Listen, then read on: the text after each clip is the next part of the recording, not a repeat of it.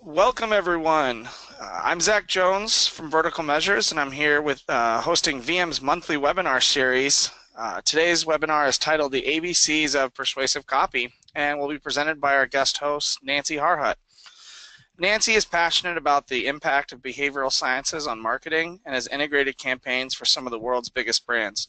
She's an online Marketing Institute Top 40 digital strategist, a Hatch Top 100 creative influencer, and the winner of multiple international Echo Awards for marketing effectiveness. Before we do get started, though, I just want to bring up a few things. Today's webinar will be available for viewing tomorrow, and we will send out an email with the link so you can watch the recording and review the slides. We'll also be happy to answer any questions. So if you look at the webinar interface, you'll see a questions tab. Feel free to ask there anytime during the webinar, and then we can address that in the Q&A section after Nancy's finished her presentation. I think that's all. So without further ado, I'm going to hand it off to Nancy. All right, well, thank you very much, Zach, and hello, everyone. Welcome to the ABCs of Persuasive Copy. So if you write emails, landing pages, ads, web copy, or just about anything that needs to prompt action, you know how critical your copy can be. And this holds true whether you're writing it, whether you're approving it, whether you're testing it. The words that you choose make a huge difference. As a matter of fact, it turns out that in marketing, as in Scrabble, some words are worth more than others, which means that the ones that you select and the order that you put those words in can make all the difference in terms of how people respond to your copy. For example, Cornell University ran a study, and they went to a school cafeteria and they changed the name of the carrots to X-ray vision carrots, and they found that the kids ate twice as many. Gary Henneberg is a marketing consultant, and he found that when the Collins Street Bakery renamed their fruit cake Native Texas Pecan Cake, mail order sales increased 60%. And finally, Robert Cialdini reports that when the American Cancer Society added the phrase, "even a penny will help," donations went from 28% to 50%. So clearly, words can be very persuasive. And ironically, the reason for this is people don't really think a lot about what they're reading. They don't always consciously weigh the pros and cons and make considered decisions. In fact, very often, they rely on decision-making shortcuts. What's a decision-making shortcut? It's an automatic, instinctive, reflexive response. Humans have developed these over the millennia as a way to conserve mental energy because we couldn't possibly weigh every bit of information before making a decision, or we'd never get around to making any. So instead, we've developed these hardwired behaviors, and we cruise along through life on autopilot, and when we encounter a particular situation, or for the purpose of our conversation today, certain words or phrases, we just default to hardwired behaviors, giving them little to no thought. What I'd like to do today is share 26 words or copy constructs that you can use to trigger some of these automatic behaviors. So there'll be 26 of them, literally one for each letter of the alphabet. So let's get started. A is for the authority principle. Ever since we were children, we have been taught to recognize and respect authority. So by the time we're adults, it's ingrained in us. And if an authority tells us to do something, we usually do it. If they tell us to believe something, we usually believe it. We trust authorities.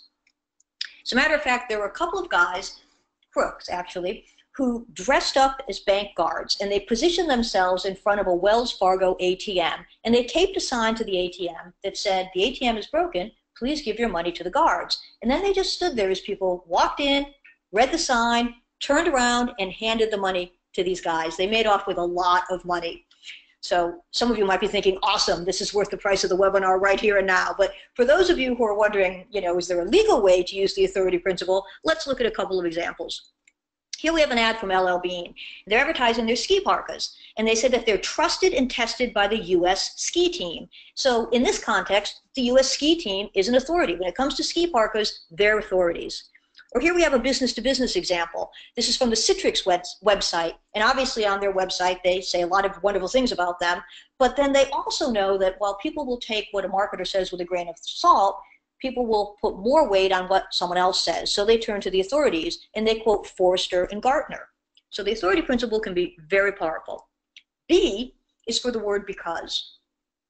Social scientists have found that people are more likely to do what you ask them to do if you give them a reason why. People are more likely to do what you ask them to do if you give them a reason why.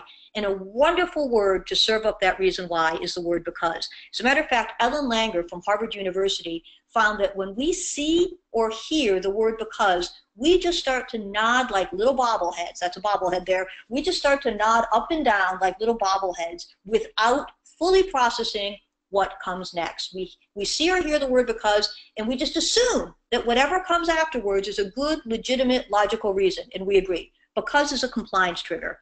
So how do we use that in marketing? Well, look at what Weight Watchers did. They said Weight Watchers works because it's not a diet. Interesting. Or here we have an investment e-newsletter, and they say, why am I getting this? Well, you're receiving this e-newsletter because we thought this information might be beneficial to you. So it's very interesting. It doesn't even have to be this ironclad, bulletproof reason. It just has to be a reason. Why am I sending you this e-newsletter? Because I thought you might like it, because it might be beneficial to you. That word because is a magic word, a power word. C is for commitment and consistency. And what social scientists have found is once people make a decision or take a stand, they like to remain consistent with it when future opportunities arise. So what does this mean to marketers? If we can get that first yes, we're much more likely to get a second yes, a third yes, a fourth yes. This is particularly true if our first ask is relatively small. As a matter of fact, a couple of researchers went out through this neighborhood in Los Angeles, and they asked people, how do you feel about safe driving? And as you might imagine, people were in favor of safe driving. So then the researchers said, wonderful, we're so glad that you support safe driving. How about putting up a billboard on your front lawn saying that you support safe driving? Well, here people backed off. They didn't want to put up a billboard. They thought, what are my neighbors going to think? What's it going to do to my property value? What's it going to do to my view? So only 17% said yes. However, there was a small subsegment, and in that small subsegment, 76% of the people said yes. So we have to ask ourselves, what was so different about the people in that small subsegment? Well, 3 weeks earlier, when researchers had come by and asked these people to put up a small 3-inch by 3-inch sign saying they supported safe driving, these people said yes. So when the researchers came back and asked a billboard, this group of people wasn't thinking about the billboard the way everyone else was, which was from kind of square one or ground zero. No, for them, the decision-making shortcut just kicked right in. They had said yes before. It was consistent with their previous action. It was consistent with the stand they took, consistent with the way they saw themselves and the values they had. It was much easier for them to say yes automatically. So how do we use this in marketing? Well, look at the subject line here from Semper International. They say, thanks for your ongoing support. Want to help out again? So they remind you right away in the subject line, you've already said yes to us. You've done business with us. You don't need to vet us as if we were a brand new company that you'd never heard of. You already have said yes to us. Just say yes again. And they tee that up right in the subject line. Or here we have Ocean Mist Cosmetics, and they're offering a Try Me kit, so you can get a makeup sampler. And they do this because they know that anyone who says yes to the Try Me sampler kit is much more likely to say yes when they come back and say, now how about making a purchase? How about buying some of our makeup? They get that first small yes, and then they go for the second and the third. They escalate their asks. D is for deals. Deals are very good for marketers because deals can alleviate the pain of paying. Deals can alleviate the pain of paying. As a matter of fact, social scientists have found that there literally is a pain of paying. All right. If you had a hammer and a nail and you were hammering the nail into a board and you missed and you hit your thumb instead, that would hurt. And that would activate a particular part of your brain. That's where the pain would register. Well, it turns out that when you need to reach into your wallet or your purse and hand over your hard-earned money to somebody else, it activates the same part of your brain. The same part of your brain that registers physical pain also registers the pain of paying. So the pain of paying is not such a good thing. You want to minimize it as a marketer. So in your copy, try to avoid or at least minimize your use of words like price, cost, pay, spend. These words signal to the brain that you're going to have to part with money, and that's painful. So instead, maybe try phrasing like, for only $10, you gain product name. But try to minimize your use of these words because they remind people they're going to have to pay, and that hurts. The other thing that can trigger the pain of paying is coupon codes. And as marketers, we like coupon codes because coupons incent purchases and the codes allow us to track, and tracking is a good thing. However, PayPal found that a full 27% of page abandonment comes from coupon codes. People see the coupon code and they think, oh, wait a minute, I'm not going to pay full price. There's a deal to be had. Let me see if I can find it. And they start to Google and they try to find what that coupon code is. And what happens? Instead, perhaps they find a competitor that they like better, or maybe they just get lost and never make their way back to your page. So coupon codes can be tricky.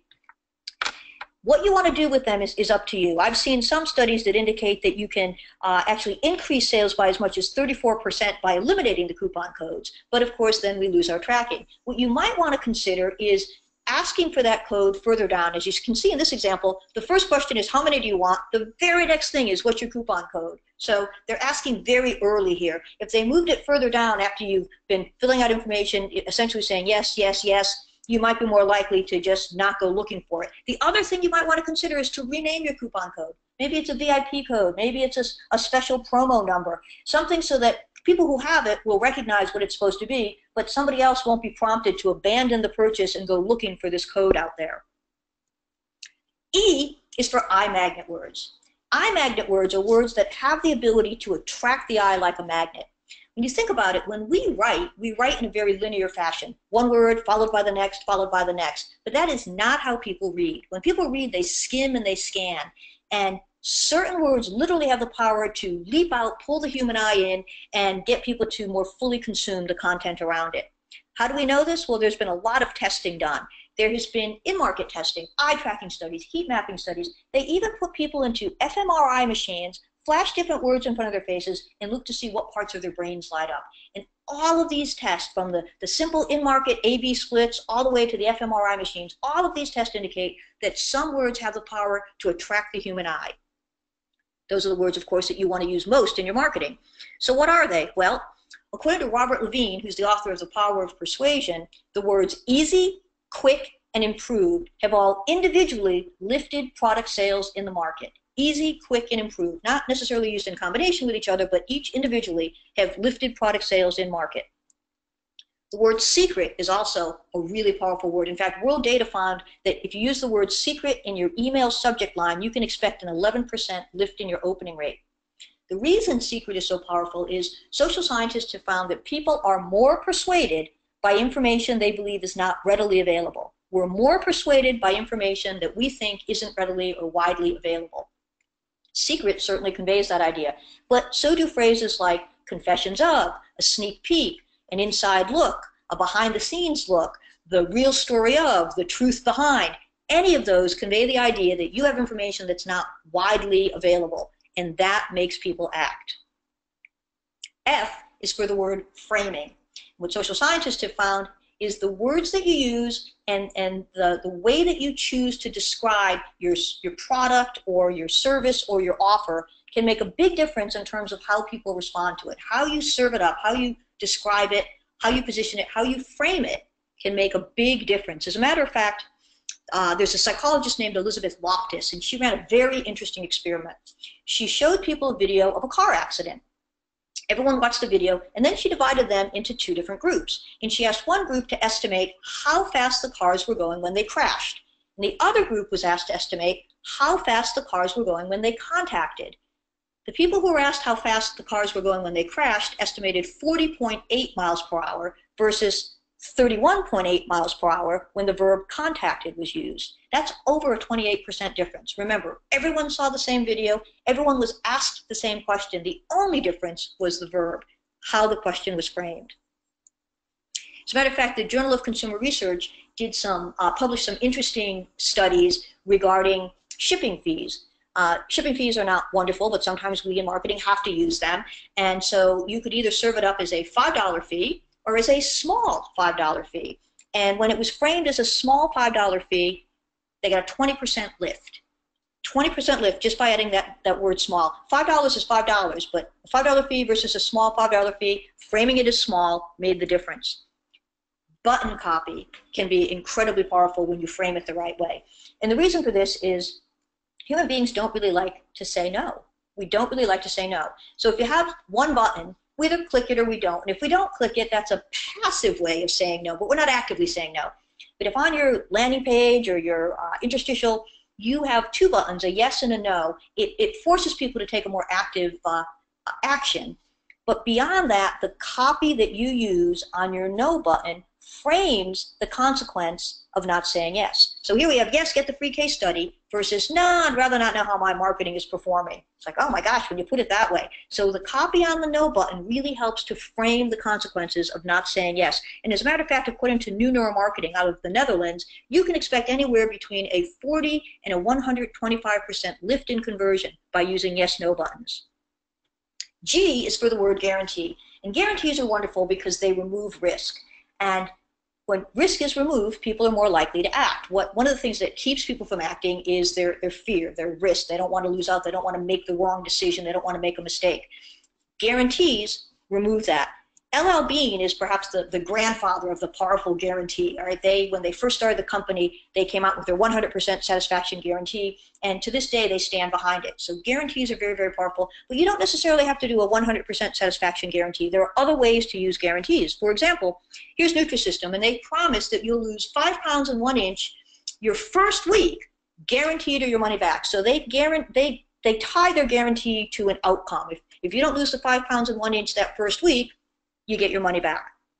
Or here, they're putting a time limit on the guarantee. It's not an evergreen guarantee. It's 60 days, but they add in the words unconditional and money back, and that tempers the 60 days. So you have a 60-day unconditional money back guarantee. Our eyes go to that unconditional money back. That's what we focus on. So good ways to use guarantees. H is for herd mentality. What social scientists have found is when we're not sure what to do, we follow the lead of others, particularly others that are similar to us. The other name for this is social proof or social norming. But we basically do what other people do, particularly if we're not convinced of which course of action we should take. As a matter of fact, there were a couple of researchers in South Carolina, and they went out through this neighborhood, and they posed as solicitors for a fictitious charity. So what they would do is they would walk up the front porch steps, ring the doorbell, somebody would come to the door, they would introduce themselves, they would describe the charity, and then they would ask the homeowner to make a donation.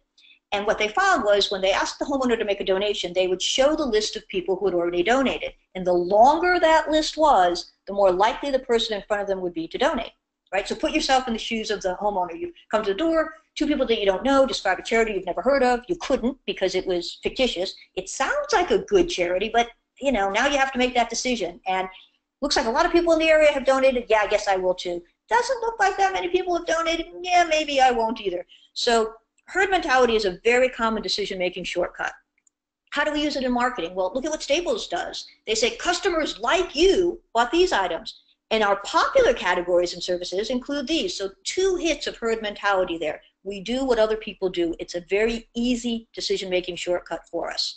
Or here's Beyond the Rack. They're selling Coach bags. There are 3 of them, but really there are only 2 because that one on the left is reserved by others. So just guess which one I want. I want the one everyone else has, right? That's herd mentality. But they tell me I can check back in 12 minutes. And if one becomes available in 12 minutes, I'll be able to get it too. So I'll have the one everyone else has. I is for information gap theory. And that's a phrase that was coined by George Lowenstein. He's a neuroeconomist. What he found was if there is a gap between what you know and what you want to know, you will take action to close the gap. If there's a gap between what you know and what you want to know, you'll take action to close that gap, to find out the information. A great way for marketers to tee up an information gap is to use the 5 W's and the 1 H. Who, what, where, when, why, and how. When you start sentences, subject lines, headlines, content titles with who, what, where, when, why, and how, it tees up the idea that you know something that the other person doesn't know, and they're going to then take action to find out the answer. So here we have, who are the year's best loved brands? What's your MarTech IQ? Where's the birthplace of wine? When not to A/B test your mobile app? Why an online marketing suite is a game changer? And finally, how to give a killer presentation. So who, what, where, when, why, and how. Great words to use to tee up that information gap. You can also do things like the best, the worst, the most. These are all ways to get people to want to find out something. J is for jargon. Generally speaking, as writers, we want to avoid jargon. We don't want it to creep into our marketing. Sometimes, writers think, oh, I'm going to use it. It's going to make me sound really intelligent and really, sophisticated. And honestly, what happens is it can make us sound pretentious. It can also confuse readers, and it can, turn readers off. We could literally run the risk of losing readers when they run into jargon, because no one likes to be reminded that they don't know something. So my rule of thumb is don't use a 75-cent word when a 25-cent word will do, right? Avoid jargon, keep it simple, keep it easy, don't make people work too hard, skip the 75-cent word when a 25-cent word will do. There are perhaps two notable exceptions to this rule, two times when you might want to use that 75-cent word. One of them is when you might want to suggest more value, and the other is when you might want to imply insider status. So here we have something from a dental company, right? Dentist office, and they're offering a savings certificate for tooth whitening. Now, they could have called it a coupon, but the certificate just sounds a little bit classier, a little bit more sophisticated. As a matter of fact, when I was a young copywriter, I did some work for American Express, and we could not use the word coupon. We only had to talk about certificates, savings certificates. So in this case, both of the words are relatively easy to understand. Certificate is the 75-cent word versus the 25-cent word, but it's implying a certain amount of value. Here we have the can't miss CRO event of 2017. So if you're a insider, you understand what CRO means, click rate optimization, and so you think, okay, these are going to be my people, this is my tribe, I'm going to be able to attend with like-minded individuals, and I'm going to learn the kinds of things I want to learn. If this conference was looking to expand beyond where they normally market to pull in, new.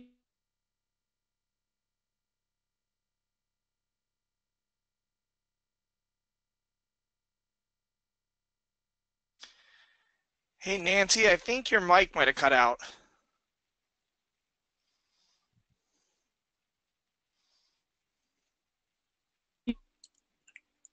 Can you hear me now? Yes, good.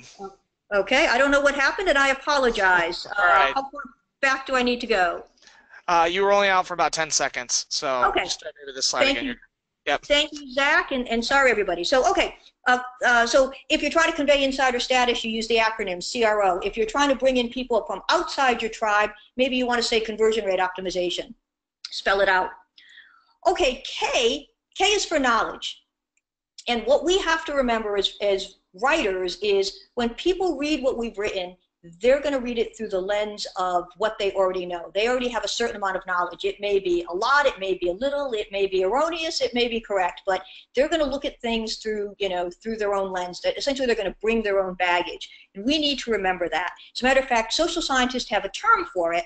It's called availability bias. What they have found is people will judge the likelihood of an event happening based on how readily they can recall an example. So, for example, if you're someone who doesn't fly a lot or who never flies, you probably think it's far more dangerous to fly than it is. Why? Because the information that's available to you about flying is largely going to be through the media, and the media does not no, they report plane crashes, the fatalities, the casualties. That's what news is. That's the information that's available to you, and it colors your perception. So how do we use this in marketing? Well, people are going to judge the likelihood of an event happening, and in this case, the event is they're going to need your product or service based on how readily they can recall an example. So first, before you ask them to buy, get them to think of a time in the past when your product or service would have come in handy, or imagine a time in the future when they could see themselves using it.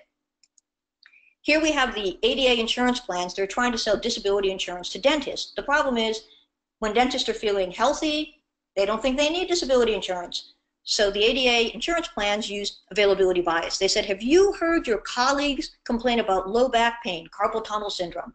You read that and you think, yeah, the last time I was at a professional meeting, Dr. Smith from across town, he wasn't there. Somebody said he was in bed with back pain. If it could happen to him, it could happen to me, right? Good use of availability bias. Or here's the Boston Globe. And they're trying to get their subscribers to buy gift subscriptions. So they say, bostonglobe.com is an incredible gift for your And then they list 10 different descriptors: your avid reader, your political junkie, your sports fan. And as you read each of those, you slot in who you know that matches that description. My grandfather's an avid reader. My uncle's a political junkie. My daughter's a sports fan, and she's away at college. Next thing you know, you've come up with 10 people that you think would enjoy a subscription to bostonglobe.com. L is for loss aversion. And what social scientists have found is people are twice as motivated to avoid pain as they are to achieve gain.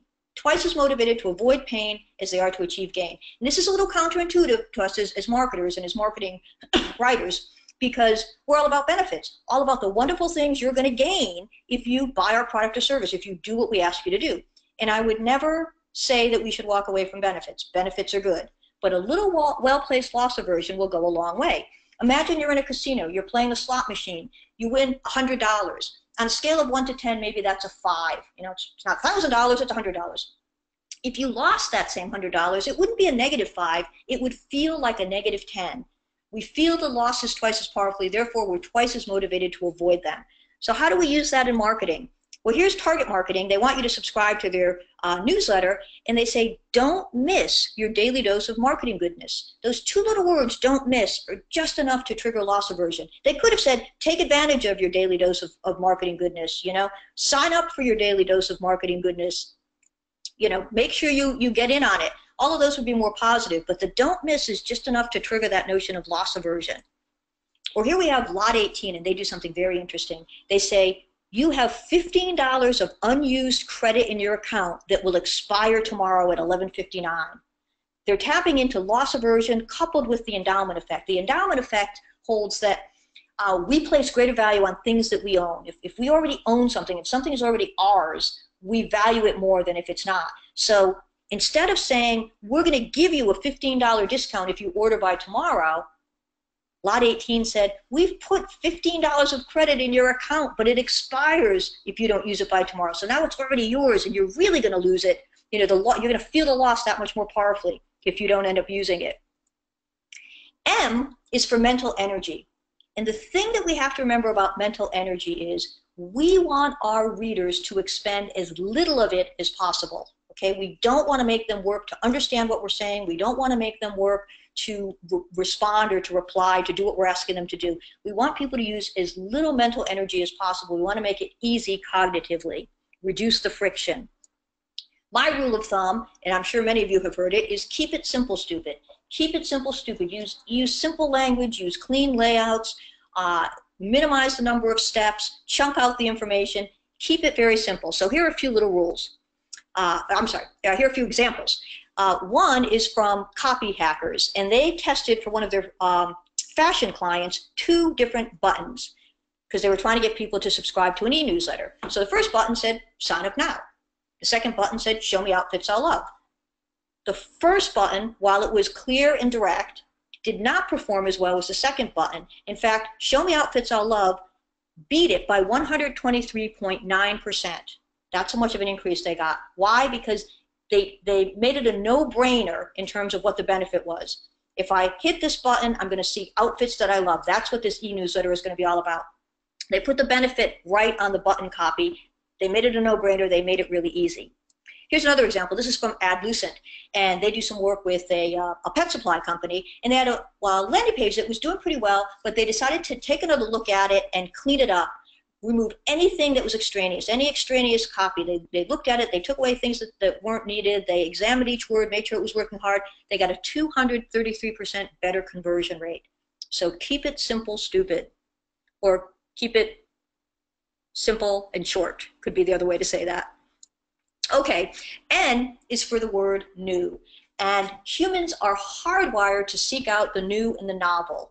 Why? Because as we find it, it activates the pleasure center in our brains. And when that happens, dopamine gets released, and that feels good. So we're constantly looking for the next new thing. So what does that mean to us as writers? Well, it means that we want to leverage news. When we have news, we want to leverage that news. We want to use the word new. And in fact, the entire family of new words, there's new, now, introducing, announcing, finally, soon. These are all words that signal to the human brain that there's something new on the horizon. So we want to use them, and we want to use them up front, use them at the beginnings or at the ends of of our headlines and our subject lines, because people notice the beginning and the end, recency and primacy and recency. They notice the beginning and the end most often. So make those words work for you. Here we have new warming trends, now accepting nominations, introducing staples, announcing our spring, finally you get, on tour soon. And if you're looking for a verb to use, the word discover is another word that signals to the human brain that there's something new on the horizon. So these are all great words to use. O is for overcoming objections. The thing that we have to remember is when we put our marketing message out there, some people are going to be so psyched and they're going to respond right away. But there's going to be a lot of other people that have a certain amount of hesitation. They're not going to be quite sure.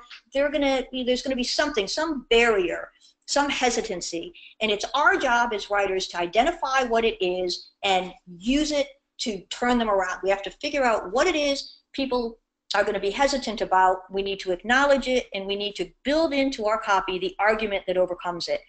Another way to look at it is we need to take lemons and turn them into lemonade. There's always going to be some buying barrier, and we can't just ignore it because it's not going to go away. So we need to acknowledge it.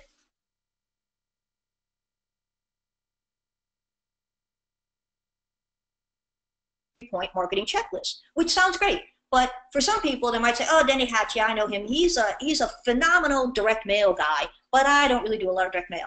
So look at what they do. They say, no matter if your message is running in email or direct mail, online or offline, this is the book for you. They kind of get you, they acknowledge what you're thinking, and they turn it around. Or maybe you're about to get somebody to order, and what happens? People are just, I don't know if I make that commitment. Here we have select a membership, 1 month, 3 months, 6 months, 12 months. Oh, that's the best choice, but I don't know if I want to be locked in. So what do they say right under select a membership? Cancel anytime. Okay, they remove that buying barrier. I'm not going to get locked in. I'm not going to find myself in a position where I can't get out, where I'm unhappy. I still have that control. P is for personalization, and personalization works. We know this in marketing, and the reason why is we all love our names. Social scientists talk about something known as the principle of liking, and it basically suggests that we place more value on things that remind us of ourselves. And what reminds us of ourselves more than our names, right? Names are substitutes for ourselves, and so using personalization works very, very well. As a matter of fact, there was a study done, and that study found that you are more likely to donate to a hurricane relief fund if the first letter of the hurricane matches the first letter of the hurricane's name matches the first letter of your name.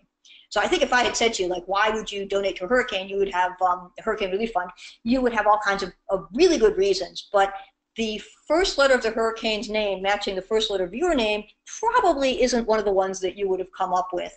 So it'll be interesting to see. I have a good friend, Gert. It'll be interesting to see if Hurricane Gert has a relief fund going, if my friend Gert donates. But the data doesn't lie, and that is the case. You are actually also 12% more likely to marry somebody whose first name begins with the same first letter as yours. And you're more likely to comply with a request from someone who shares your same first name or a name similar to yours. So it's amazing the power of names and of personalization.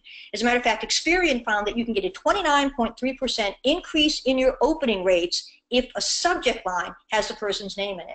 And I would say don't stop at the subject line. Use personalization in the subject line, use it in the body of an email, use it in the visuals. Personalization can be very, very powerful. And it's not just somebody's name. Look at this landing page. They say, I'm determined to make a business in Newtonville successful. Well, I live in Newtonville. Wow, okay, that speaks to me. It's relevant. It's personalized, not by my name, but by some other demographic information that's meaningful to me. Okay, Q is for questions. Questions are wonderful devices for writers. Questions are wonderful devices for writers because they involve people. Questions can be very involving. In fact, World Data found a question subject line is good for an 11% increase in opening rates. Questions are good because they involve people. As a matter of fact, the BI Norwegian School of Business found that questions outperform declarative sentences by 140 to 150%. 140 to 150% lift on a question versus a declarative sentence. So just a quick refresher back in English class, a declarative sentence would be something like, wine may improve your memory.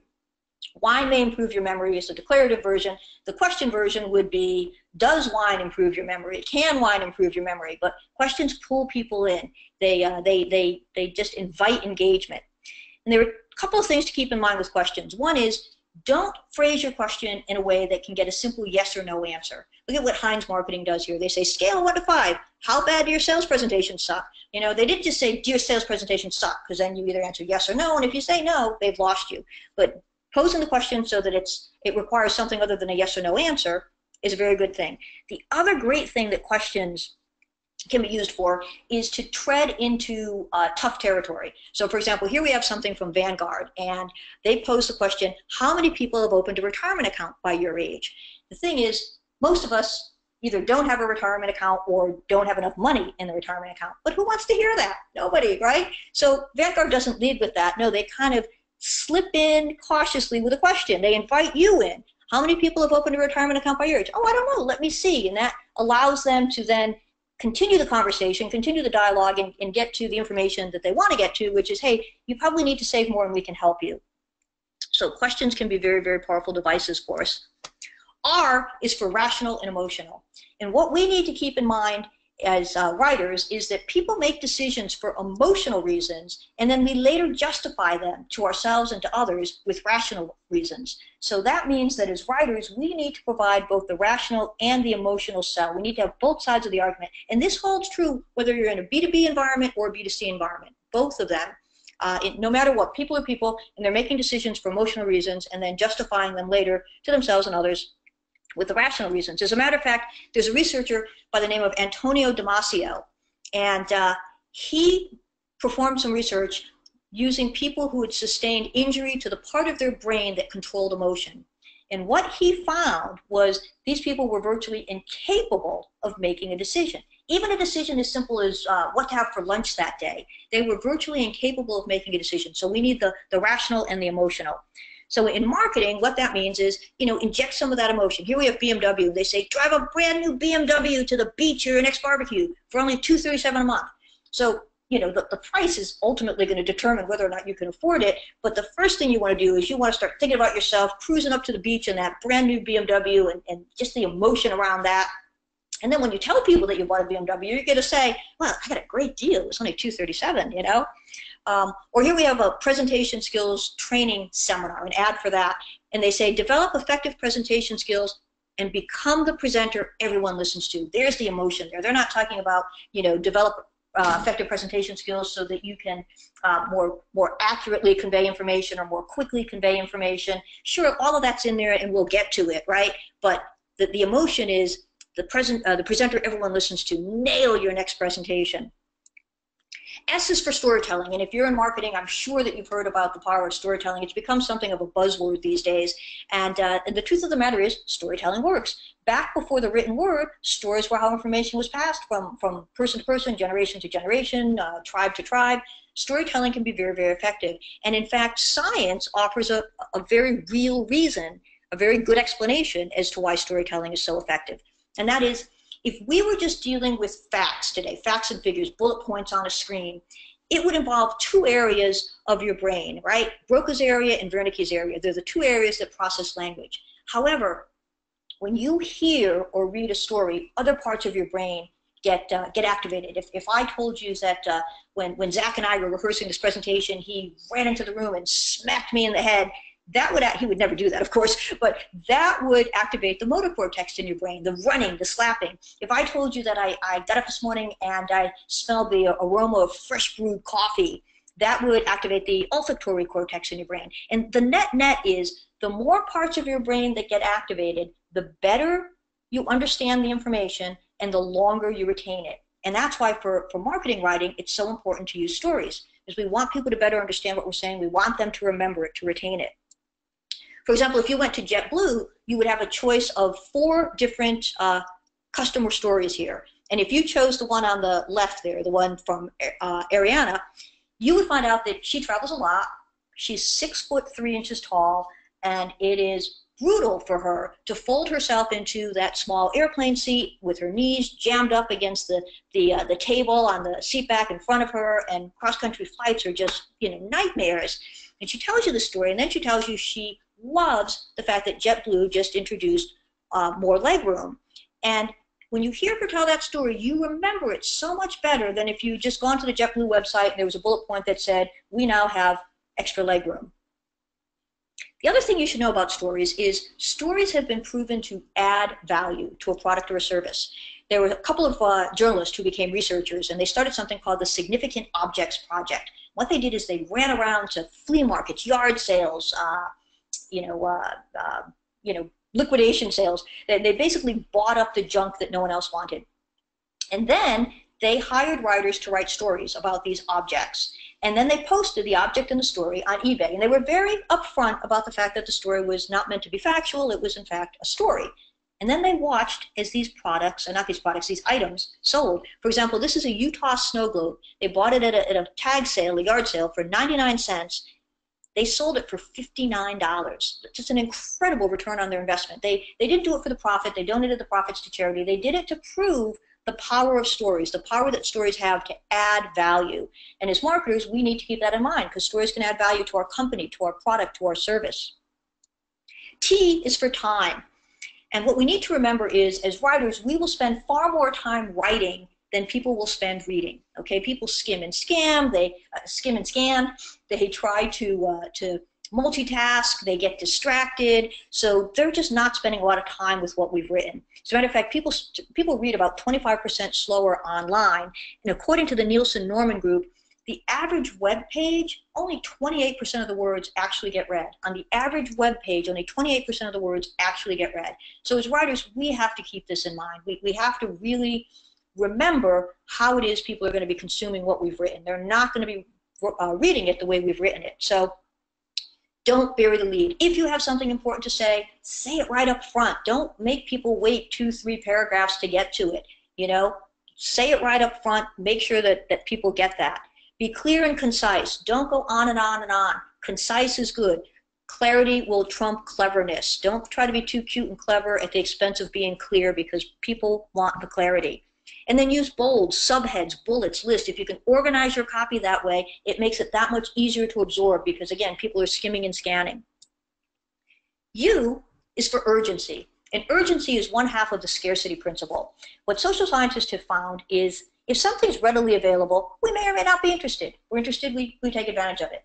However, if you let somebody know that that something is only going to be available for a limited time, or it's only available in limited quantities, that changes everything. That makes us want it and want it badly. In fact, it can even make us want something that we ordinarily wouldn't have wanted. Back in 2012, Hostess decided to discontinue Twinkies, right? They just weren't selling. So they announced they were going to discontinue them. Suddenly, everybody had to have Twinkies. There was a box, a single box of Twinkies on sale at eBay. The starting bid was $200,000. It's amazing. When the Concorde announced that they were going to stop flying because not enough people were buying tickets, they ended up selling out every last remaining ticket. So if you can't have something, it makes you want it. So how do we use it in marketing? Well, here's Expedia. Only 7 tickets left at this price. It doesn't mean that you can't get the same ticket but at a different price. But if you want this price, there's only 7 left. And when we find out that there's a limited quantity, it prompts us to act. Or here's Neil Patel. He says, for just a very limited time, you can enroll in my marketing program. So if you have a deadline, if you have an expiration date, wonderful. Make sure you use it. Make sure you pop it. But sometimes in marketing, we don't have expiration dates. We have more evergreen offers, but we want to imply some kind of urgency. So we say, you know, for a limited time, you know, offer won't always be around. Can't guarantee it'll be repeated. We suggest urgency, or maybe we have deadlines, but it's the kind of thing where they're rolling. So maybe we say today only or expires soon. But we want to use words and phrases that suggest this isn't just here for whenever you happen to want to wander over and take advantage of it. We want to get some of that urgency in there. V is for the von Restorff effect. And what social scientists have found is people will notice and remember things that stand out. This goes way back to our caveman days when if something was out of place, if it was, you know, if something was where it shouldn't be, or if something was missing, we should notice it because it could pose a real threat. If we notice something on the horizon that wasn't there yesterday, that something could possibly eat us back in our caveman days.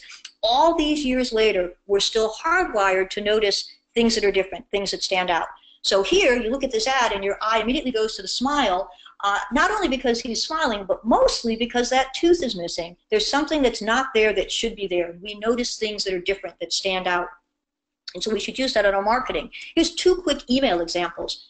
Emojis these days are doing very, very well. World data finds you can get a 31 to a 34% lift in your email opens if your subject line has an emoji. But that is going to change the more often people use emojis. If every one of these emails, or even if most of these email subject lines had emojis, they'd kind of cancel each other out in terms of effectiveness. But right now, there's only one, so your eye goes to that red heart. Or have you ever gotten the oops, I'm sorry email? Oops, we made a mistake. Right now, they're getting a 47% opening rate because it's different. It's not like the regular email. This is someone going, oh my gosh, I made a mistake. These are the digital equivalent of rubbernecking on the highway. When we're driving on the highway and we have to slow down and look at the accident in the other lane, you might have gotten the original email, not even bothered to open it. You get the oops email, you open it. You want to know what was the accident, who screwed up, what was the mistake, what did they send that they shouldn't have sent. You know, it's just human nature. But right now they're getting a 47% opening rate. All right, W is for wordplay. And there are certain literary devices, certain turns of phrase, certain figures of speech that you as a writer have available to you that will either help attract people's attention, help you more accurately convey the information, or help people remember and respond to it. And so you want to use these, okay? We want to use these turns of phrase and these figures of speech. 3 of them are rhyme, simile, and surprise. And I want to give you a quick example and a quick explanation for each of these because they can be very powerful in the hands of a writer. There's something known as rhyme is reason bias. What social scientists have found is that you can have 2 sentences, they both say the same thing, one of them rhymes, the other one doesn't. People will judge the rhyming phrase, the rhyming sentence, to be the more truthful, more accurate. Why? Because rhymes are easier to process. If they're easier for the brain to process, they feel more right. And if it feels right, it must be true. So think of the O.J. Simpson trial, right? If the glove doesn't fit, you must acquit. The power of rhymes, we believe them. We think that they're more truthful and more accurate. Similes are really great devices for writers to take something that's more abstract and make it more concrete, or to take something that's a little bit harder to understand, maybe a new product or a more difficult concept, and make it more concrete, make it easier to understand. So similes involve the use of the word like or the use of the word as. So here we have crazy egg is like a pair of x-ray glasses. Well, I don't know what crazy egg is, but oh, I understand x-ray glasses. So it's like a pair of x-ray glasses to see what people are doing on my website. Oh, okay, now I understand. So taking the more abstract, more difficult to understand and making it more accessible, making it more concrete. And finally, surprise is a fabulous literary device for a writer to use. Researchers at University College in London found that the human brain is hardwired to predict what comes next. So look at that subject line. It says dress to chill. Well, as we're reading that, we read dress to, and our brain immediately fills in kill, because that's the turn of phrase, right? Dress to kill. So what happens is, we read dress to chill, but we also think dress to kill. So this subject line provides a twofer. We come away with the idea that these clothes are going to be great to chill in, to relax in on the weekends, but you're going to look great. You're going to look killer in them. You get that 1-2 punch because the brain is predicting what comes next, and then it gets surprised when it reads what's actually there. X is for the X factor, and for those of you who are hanging in there wondering, what is she going to come up with for X? In this particular context, since we're talking about copy and words, the X factor is actually visuals, because visuals are going to help us as writers. In fact, 90% of the information that's transmitted to the brain is visual. We have an easier time processing pictures than we do words, because words came along much later. So pictures can help us as writers convey our information, get it better remembered, and actually make people believe it more. In fact, there are a couple of things you can do with visuals. In this first instance, what you can do is you can direct attention with them, because people are hardwired to follow eye gaze. We are hardwired to follow the eye gaze of another person. So here the woman is looking at the form field, and that's exactly where chemistry.com wants you to look. They want you to fill it in. If she were looking down, she would direct your eyes, down to the bottom of the screen and off. If she were looking off in the opposite direction, maybe she would direct your eyes to the quote, which is good. I mean, she would definitely direct your eyes to the quote. I shouldn't say maybe. And that's good, but where they really want you is focused on that form field. That's what they want you to fill out. So you can use eye gaze to focus people where you want them to look. The other helpful visual that you should know about is charts and graphs, the power of charts and graphs. Cornell University ran a study. They asked people to read some copy about a new drug that was coming out. And then they asked people, do you believe what you read? 67% said yes. Then they had people read the same copy, but they added a graph. And then 97% said yes, they believed it. And the researchers found it wasn't that the graph added additional information. It wasn't that the graph made the information that was read easier to understand. It was that it signaled scientific veracity, truthfulness, credibility. I don't know what the graph of the chart says, but it's there. And the mere presence makes it seem more legit. I would never suggest that you make up charts and graphs. You don't want to do that as a marketer. But many times, our copy does lend itself to a chart or graph.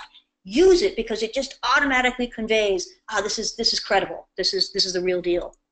Y is for the word you, and you is a powerful word. We talked about the principle of liking. If you can use somebody's name, you use somebody's name. If you can't use the word you, it's a good substitute. It's widely considered one of the top persuasive words in the English language. If somebody asked me to choose one word to start every marketing piece I wrote, it might very well be the word you. Why? Because people are interested in what's in it for them, with them, what's in it for me.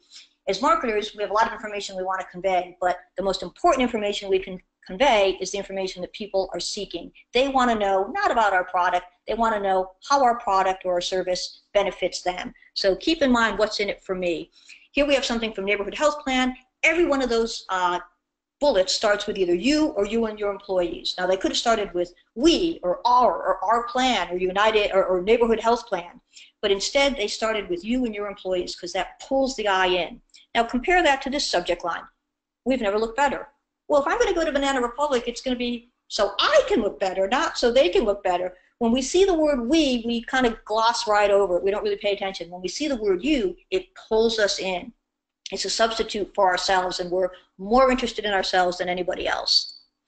And finally, we're at Z. And Z is for the Zeigarnik effect. And what social scientists have found is human beings are hardwired to finish what they've started. We're hardwired to finish what we've started. And if we start something and we don't finish it, we kind of get this nagging feeling, this compulsion to finish up.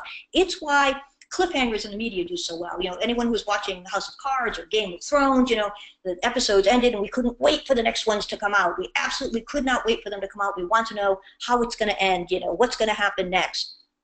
As marketers, we can use that. Here, Snapfish sends an email out and they say, hey, are you ready to finish your photo card? You're almost done. You started it, but you didn't quite finish it. Something, took you away. Come on back, finish it. They remind you. Now you've got this nagging feeling that you should really go and finish it. Or finally, if you've ever decided that you wanted to do a customer loyalty program, whether it's online or offline, you have one of those punch cards. And basically you say, if you make 9 purchases, you'll get your 10th for free. So you can give somebody a punch card with 9 blank boxes, or you can give them a punch card with 10 boxes. The first one is checked off, and then it's followed by 9 blank boxes. So in both cases, you have to make 9 purchases.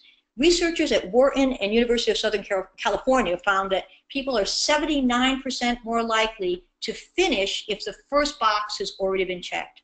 So we have gone through 26 different words, phrases, copy constructs that you can use that will instantly make you more persuasive. If anybody wants a free cheat sheet that recaps them, because we went kind of quickly, I know, just get in touch with me. I'd be happy to send you the PDF. It recaps all of them. And that's about it for me. Zach, I'm going to turn it back over to you if there are questions. Yeah, Nancy, thank you so much. That was a great presentation. I know it's really valuable for me since someone who sends emails and writes landing page copy. But we are kind of running late on time, so I'm going to try to get through these questions quick. First one is, with copy, how do you judge how much text to provide in different applications such as emails, websites, brochures, postcards, in an attempt to avoid too much or too little information? That's a great answer, and I think you need to look at a few different things, and you also probably want to test, because that's going to give you the best answer for your particular situation, your particular audience. But one thing to keep in mind is if you're trying to sell off the page, you need more copy because you're asking people to make a buying decision. If you're only trying to generate leads, I shouldn't say only trying because that's difficult enough, but if you're trying to generate leads, you can get away with less copy. If you're trying to sell off the page, you need more copy. Then you need to look at the channel that you're in. Obviously, social, is going to be much more restrictive than a 6-page brochure. But my rule of thumb is use as few words as possible to convey the information that you need to convey. So go as long as you need to convey the information that you need to convey, but make sure that your copy is crisp, that it's compelling, and that it's succinct, And then, what I would suggest is start to test. Test a shorter email versus a longer email, a longer copy ad versus a shorter copy ad, and start to get a feel for where your sweet spot is for your product and for your audience. Okay, next question. How do you work with clients who won't let you keep it simple, stupid, and they love their industry jargon? Uh, yeah, and that does happen. That's a very real question, and so you try to, I think, to move them in increments. So you're not going to go from complicated, jargon-laden copy all the way quickly to jargon-free, simple copy. It's just not going to be a quick progression, but you do it in increments. And I'm a big fan of testing. And if you can test and prove that you're getting a better response from the simpler copy, it's kind of hard to argue against it. If you don't have the opportunity to test, I know we all love to, but sometimes we don't have the opportunity. There are studies out there, and one of the things that you can do is you can introduce some of these studies to the client, and so then it's not you and what could be perceived as your personal preference. It's a study that you're citing that came from Stanford or from Harvard or from another marketer, but they ran the study, and what they found was more complicated term, less complicated term, less complicated term actually outperformed the more complicated one in the marketplace. Maybe we should give it a try, and it becomes a third-party expert that you're quoting, and a matter of dollars and cents, the impact of easier to read copy. Those are a couple of ways that I would suggest trying to nudge them along that keep it short and simple route. And I think if you're talking to a client who doesn't want to budge, I would say short and simple, not simple stupid. Yeah. All right, we're kind of short on time. We got two more. We're gonna get through really fast. Of the 26 choices, how do you determine which is best for your product? That is a wonderful question, and there is no easy answer. I mean, you really need to understand these and what their power is, but basically there's a process that you can go through, and it would start with discovery, where you're really digging into your prospects and your customers and figuring out their buying barriers and figuring out their mindsets and what their inclinations are and what their hesitancies are, and then you start to do a review of the inventory of human behavior triggers that are out there, because there are more than the 26 we just talked about actually, and you start to figure out which are going to be the best ones to apply in this particular situation. And then you create your hypothesis, and then you do a limited test to see if the hypothesis is actually being borne out, and then you began to take that information and continually optimize. So there is a way to do it. Unfortunately, I don't have a really quick answer that says, use A and G. It really is very scenario specific. Okay. We might have time for two more. Okay, this one's from Joel. With loss aversion, how do you mitigate sounding like you're using scare tactics? Good question, Joel. I think the one thing we have to always keep in mind is, as marketers, we have a sacred relationship with our customers and our prospects, and we don't want to do anything that's going to damage that relationship. So if we're saying that something is limited or that time is limited, or we want to actually pay that off, and we want to we don't want to be saying time is limited and say that 52 weeks a year, because that's just not right. So if we have an expiration date, we should live by it, and then we rest things for a while, and then we introduce another expiration date. If it's going to be one of those evergreen offers like I talked about, we say something like, please respond by, or we would love to hear from you by. So we're not suggesting that you're not going to be able to get it if you don't reply later, but we're making people feel that now is a good time to reply. The thing to keep in mind with a lot of these is, as I said earlier, it's decision-making shortcuts, because people aren't really sitting there with their rational hat on and examining each word and thinking about the pros and cons and the cost benefit analysis. They are responding instinctively, automatically. So suggesting please respond by the end of this week, it doesn't say that they can't respond at another time, but when they see please respond by the end of this week, they have a tendency to do it. So I think it's a very good question. You don't want to abuse the relationship you have, but you also want to use some of these automatic behaviors that people are prone to exhibit. Okay, and the last one from Alex is, are there more taboo words besides price-related ones? Oh, are there more taboo words? Huh. So besides the ones that are related to price. So I think that yes, that there are, and some of them are simple, like, on your landing pages and websites, submit is, it gets the job done, but really there are so many other words that are better, that express more of a benefit. So, that would be one of them. I think in certain industries and certain verticals and categories, there are going to be, vertical and category specific words that you want to avoid. Um, and off the top of my head, I'm running out of examples No, of that's fine. words that, All right, well, Nancy, thank you again for taking time, and answering these questions, and then of course your presentation. Thanks for everyone else for joining the webinar. We will be back next month in September with Larry Kim, and he will be presenting a webinar on conversion rate optimization. And we will have registration open for that pretty soon. I'm Zach from Vertical Measures, and we'd like to thank you all for attending, and have a great day. Thanks, guys. Thanks, Nancy. Thank you.